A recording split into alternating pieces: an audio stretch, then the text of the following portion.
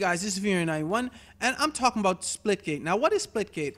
Well, Splitgate, I'm just gonna say, because when I Google searched it, basically something came up that was like Halo meets Portal. I'm just gonna leave it at that, right?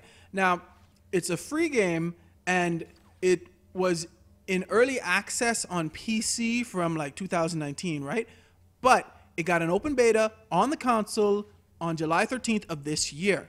Now, it was supposed to come out July 27th, but because so many people are playing it apparently, they need more time to make sure that the servers can take all the players. Apparently, in 2 weeks, it attracted more than 2 million players. So that's a reason to delay a game, definitely. If you're like, wait a minute, it's in beta, we got all these players, let's take some time to make sure the servers can take all the players when we actually launch. You can actually download this game now if you have an Xbox One, PS4, or a PC.